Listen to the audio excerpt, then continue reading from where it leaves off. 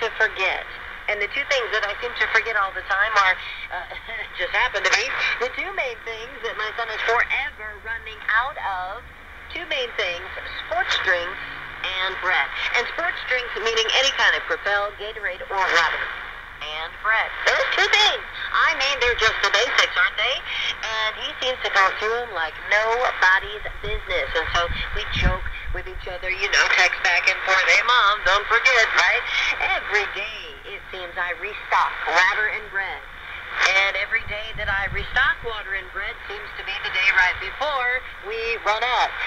You get the joke there. Every day, the same thing. I just buy it, and then, you know, next day we need a whole nother loaf and more water. And I'm thinking, wow.